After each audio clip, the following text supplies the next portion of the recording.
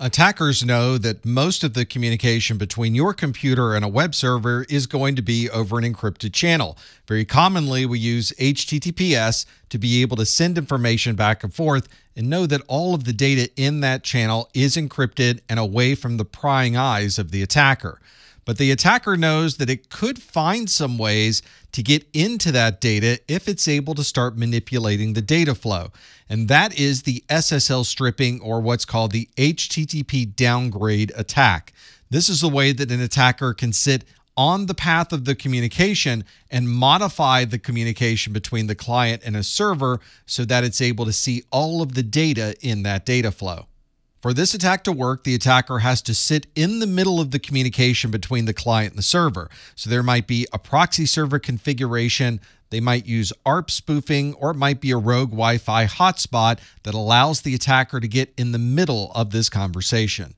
From the victim's machine, everything looks normal. There's nothing unusual on the screen. There's nothing visual that really shows what's happening, except the browser page itself that normally would be encrypted is not encrypted. It's communicating via HTTP instead of communicating via HTTPS for secure.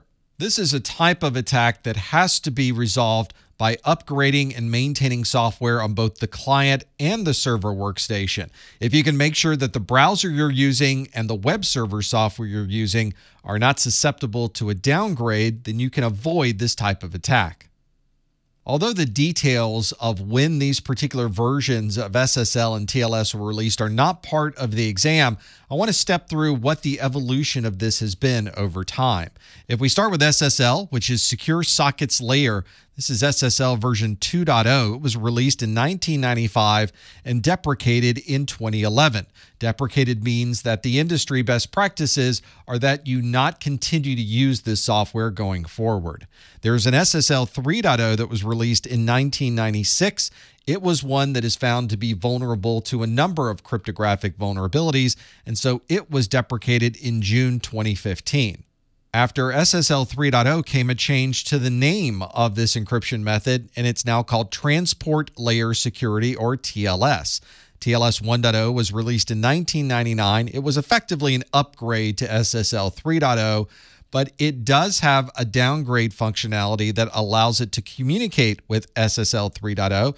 And as I mentioned, there are vulnerabilities in SSL 3.0, so this would effectively not be a good version to use either. TLS 1.1 was released in 2006, but it was deprecated in January of 2020 by most modern browsers that you would run into.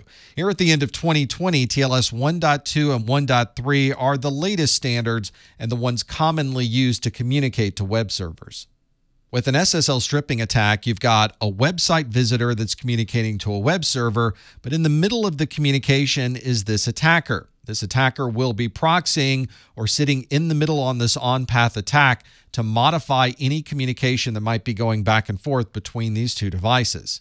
To start a normal web server communication, a client usually will send a GET command, and in this case, the visitor is sending an HTTP URL to the web server itself.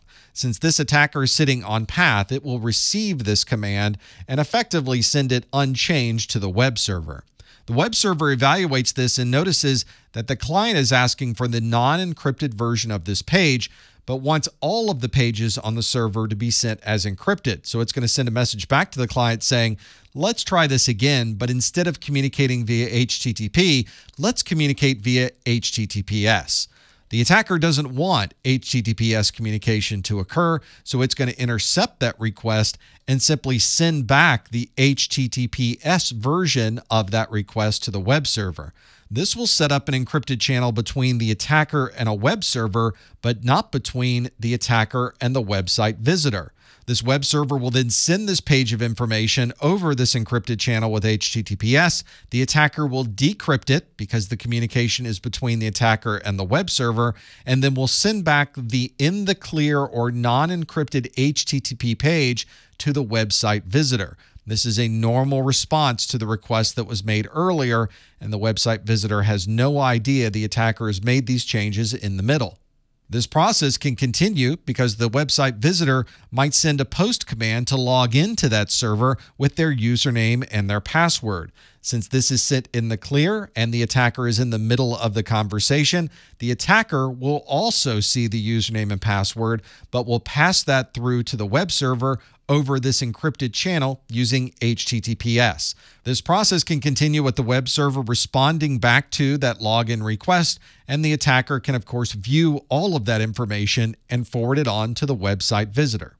To avoid this type of attack, we've configured many of our web browsers not to communicate to servers using that HTTP method, and we've configured web servers not to respond to HTTP and to instead expect HTTPS that's coming directly from the website visitor, effectively locking out anyone who might be in the middle.